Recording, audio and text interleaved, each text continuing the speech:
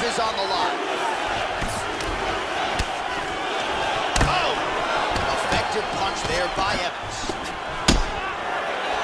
Machida gets stung by that leg kick. Oh, a lot of volume here. Good series of strikes there. High kick! He hurt him! The champ is rocked. He's in deep trouble right now. Deep trouble. He's trying to hang on. Wow, he is getting off some massive kicks. Oh, look at that, though. So a nice reactive takedown there. He did a beautiful job to catch the leg and then work his opponent to the ground. Now let's see what type of damage he can inflict.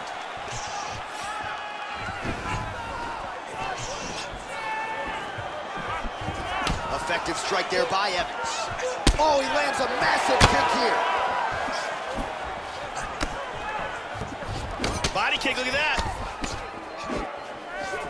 All right, so some fatigue striking, I guess you would call it here. He is landing, but just not inflicting much damage because his stamina is on low. Wow! Oh, he's getting hit. He is taking a beating. And there's one leg over. He's almost mounted him here. He's got it. He's mounted him.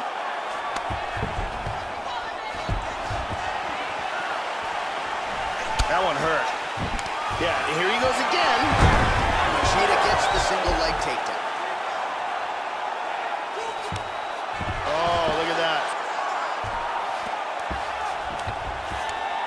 He's going for his arm here.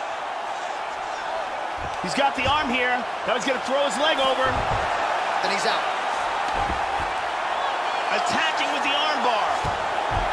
And he escaped the arm bar. Looks like he's trying for a submission now.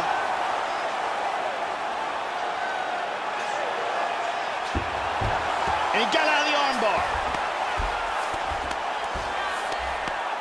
Excellent movement and transitions here on the ground. Staying busy. He's in half guard.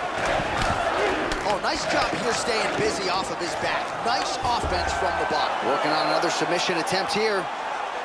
He's securing the arm, clamps it down. He's got to get that leg free. It looks like he's got that arm triangle locked in tight. Oh, we're getting a finish here. He may be forced to tap any second now. This arm triangle is locked in tight. He got it, he got it. Nicely done. Round was almost over, but he sunk in the submission and got the victory. Right, I mean, how do you not admire the focus of this young fighter? You could tell he was looking for that submission much earlier in the round, but he didn't want to rush it. He stayed patient, let the setup do its thing, and ultimately the submission materializes organically late in the round. High-level stuff out of that young fighter here tonight. Let's take a look at it from a different angle.